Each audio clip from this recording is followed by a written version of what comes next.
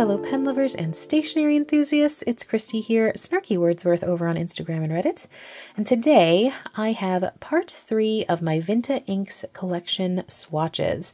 So part 1 featured oranges and browns, part 2 featured teal and greens, and then now we are going to be covering the blues and the cool grays in my collection. These are some of my favorite colors in general, but I do have both shimmer inks and some heavy shaders in here. I do think if you happen to be a fan of blue or gray, you will definitely find something in here. What's interesting to me as I look through my collection is that I have a tendency to prefer more unsaturated colors, but I loved some of these super vibrant shades of blue so much that I had to add them to my collection, regardless of the fact that that's not usually my MO. So even if you are not one of those people who likes less vibrant shades, you might find something in this part of my collection just because, like I said, I liked some of the colors so much that I just went against the grain of my norm. Anyway, enough of my babbling. Let's go ahead and get to the swatches. We are going to start things off with one of the gray shades. This is Vinta's London Gray, which is also called Ulap. And this has some very nice shading and also is one of those that kind of shifts from one particular color when it goes down on the page and then ends up being a totally different color once it's dry.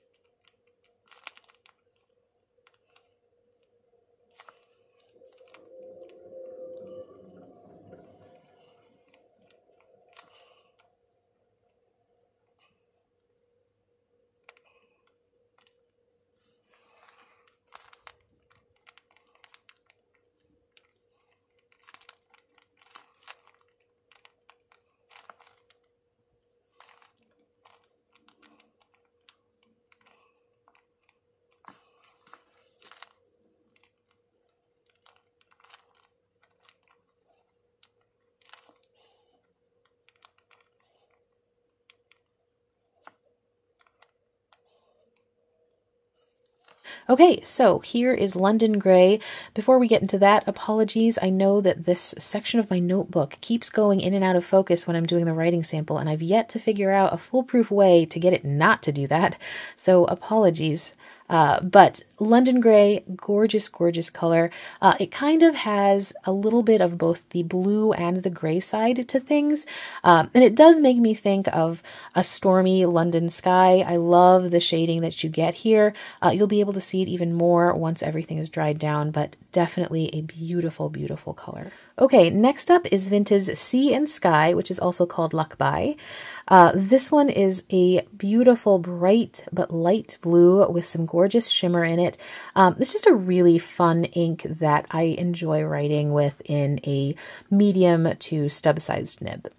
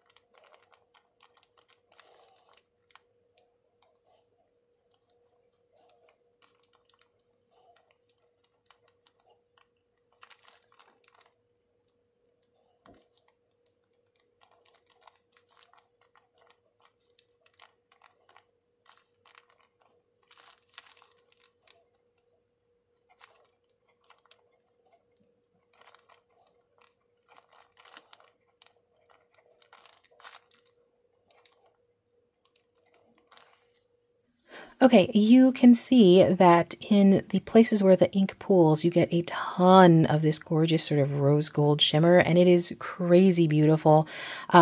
It's a light, bright blue, and again, not necessarily one of the colors that I generally gravitate towards, but when I saw a swatch of it, I just fell in love, so I had to add it.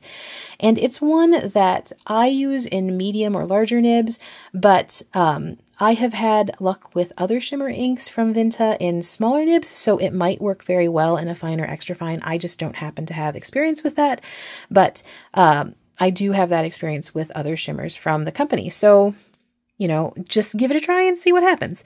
But otherwise, it's just a great, fun ink, really easy to use, and really quite beautiful.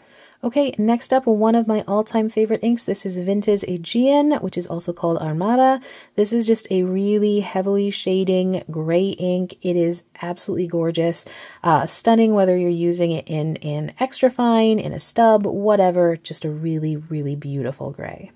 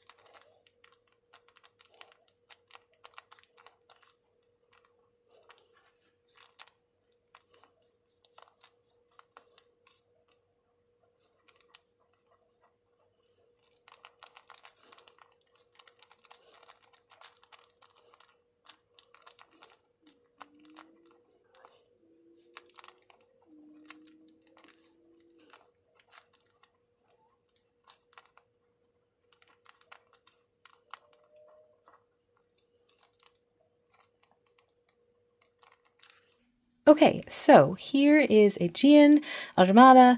It is a beautiful, beautiful gray. You can see where it's dried down, how it sort of has hints of lavender in it.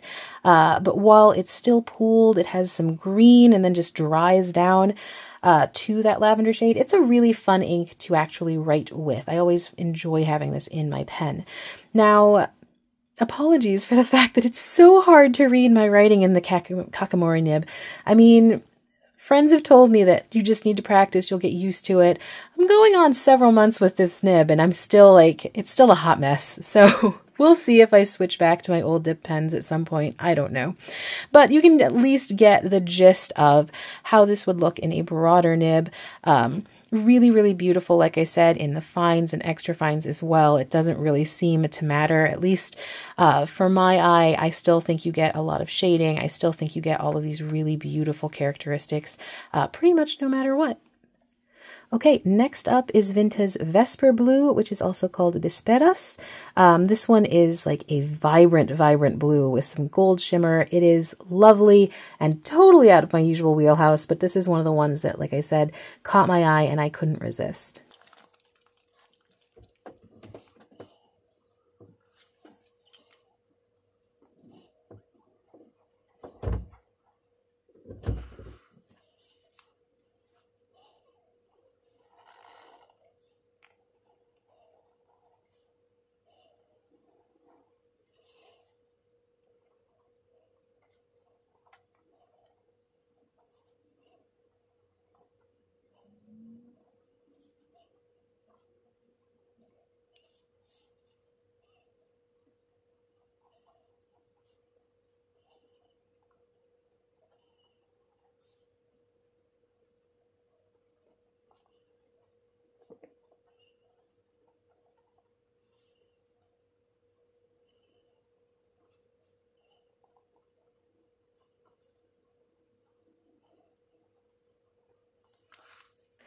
Okay, and there we have Vesper Blue, which is also called Bisperas. It's that bright, bright blue with the gold shimmer. There's also a good amount of red sheen in this one, which we won't be able to see yet while it's still wet, but you can see where it's starting to dry a little bit. It does pop in, but it's a gorgeous, gorgeous blue. I love this color. Again, not my usual wheelhouse, but so interesting and so appealing that I could not resist. And you'll see, I kind of switched up the writing just so that we could see what happens if it's finally starting to run out of ink. But even at the end, there's still a good amount of shimmer in there, so it's one that really packs a punch from beginning to end, so definitely keep your eye on Bisperas. Okay, next up we have Vinta's Elusive Blue, which is also called Tandikan. This one is beautiful. You've got some grays going on with some cool blues, going on with some silver shimmer. It's just an overall really, really beautiful ink.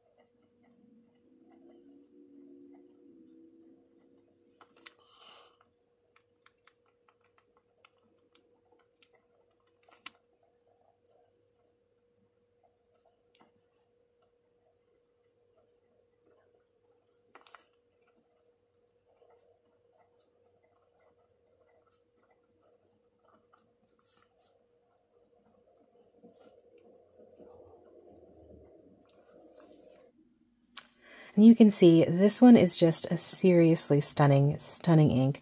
So many beautiful elements of gray plus purple. You've got this rosy golden shimmer. This is just a beautiful, beautiful ink. This one, if I remember correctly, worked well in my fine TWSBI Vac Mini. So you can definitely get it in a TWSBI fine. I do like to use this one in stubs just because of all of that shimmer going on, just because it shows it off really, really well. But as I said, you can use it in at least a TWSBI fine nib and still have it be a really, really solid, comfortable, and reliable ink. Okay, last one of today is Vinta's Cosmic Blue, which is also called Cosmos. This one is super out of my wheelhouse. This one is a heavy sheener. I'm not really a big sheening ink fan, but I loved the way this one looked so much that, again, could not resist. So yeah, if you like sheening inks, this one might be the one for you.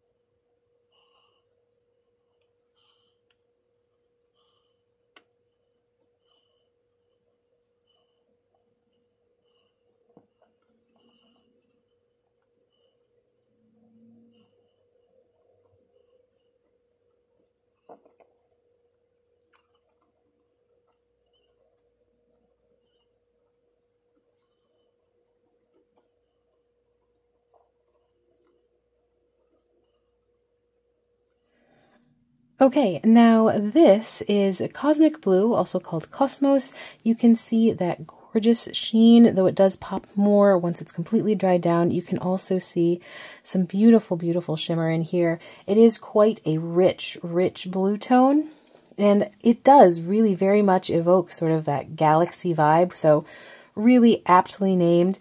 Also, anecdote, what you did not hear, what was cut out, it was me swearing up a storm because of all of the inks to drop on the floor. I did drop my Kakimura nib right onto the carpet, my beige carpet. This is not as bad as, say, a Bay State Blue, but it's not good. We'll have to see what happens after I set my PetBot vacuum cleaner on it and see what happens. I don't know. It might be a beautiful shade of blue for the rest of eternity, but we'll see. In any case, Cosmic Blue is a really, really beautiful shade of blue, bright, vibrant, rich, very much evoking the whole cosmos feel, pretty appropriate for the upcoming eclipse. So yeah, I think it's a great color. Just don't drop it on the carpet. Okay, so these are the 6 inks for today. A couple are still quite wet, so I'll give it about 15 minutes or so to completely dry down. Once they're dried down, I'll come back, we'll do some close-ups, and I'll give you some of my final thoughts. Okay, here we are. Everything has had a chance to completely dry down, and you can already see some of these are just stunning. First off, we've got that London Grey Ulap. Just a beautiful, beautiful color overall. It does lean into those cooler tones and it shades a lot. This is one I've used in extra fines and fines with no problem whatsoever. It's definitely a wet ink, really, really reliable and absolutely beautiful. Right below that is Sea and Sky, Lakbay. This one has that light, bright blue. You can see even here, even though it's quite a light shade, it's very legible. And that pink shimmer is just really intense, especially when you get like heavier drops down. And even here, you can see that pink shimmer is still showing up.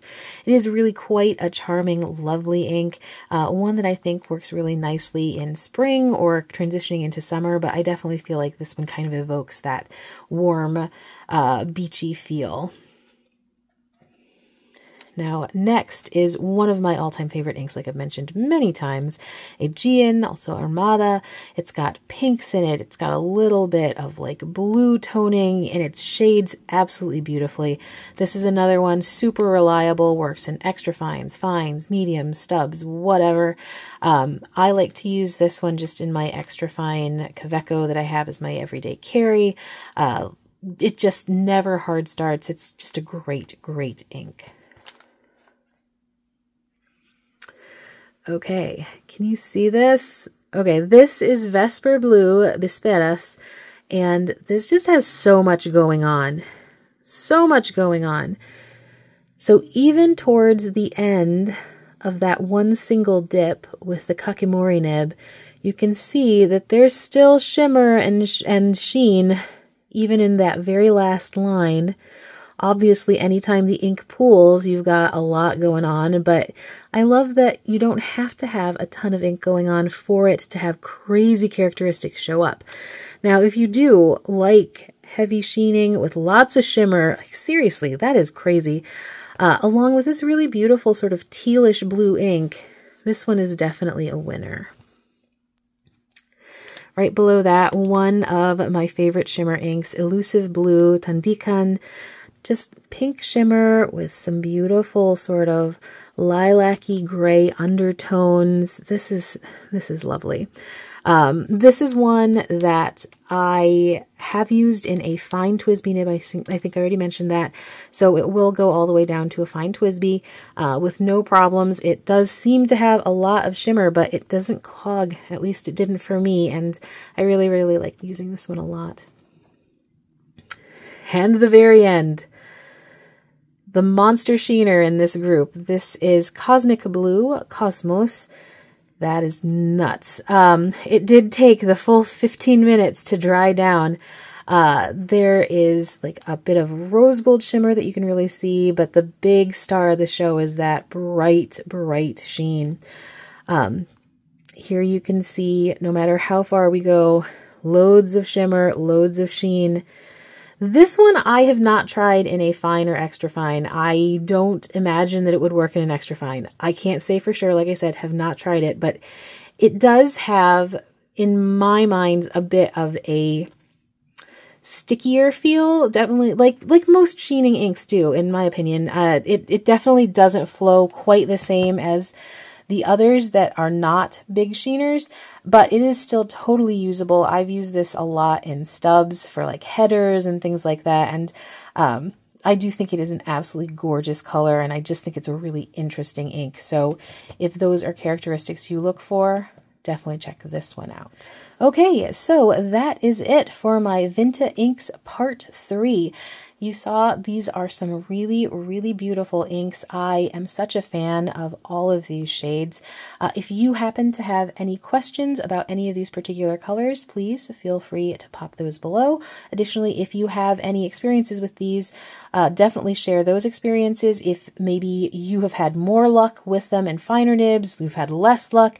If you've had any experience with some of like the Cosmic Blues or the Vesper Blues in a really fine nib, definitely share those thoughts with other people, just because, like I said, I don't have that experience. I'd only have it with the broader nibs. So, you know, hearing more opinions is always super helpful. Anyway, thank you so much for joining me. If you have made it to the end of this video, you are everything that is awesome. I love spending this time with you, and hopefully I will see you next time. Bye-bye.